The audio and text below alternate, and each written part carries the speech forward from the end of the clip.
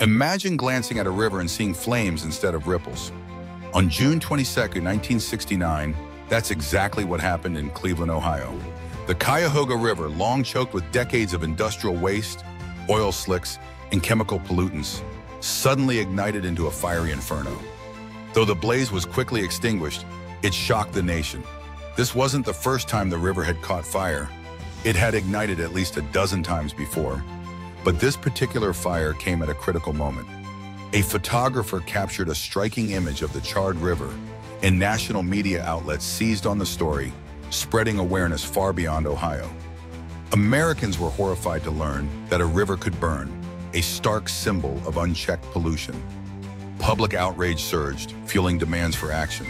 The Cuyahoga River fire became a powerful catalyst, pushing citizens and lawmakers to confront the urgent need for cleaner waterways and stricter regulations. The ripple effects of this event helped inspire sweeping reforms, including the landmark Clean Water Act.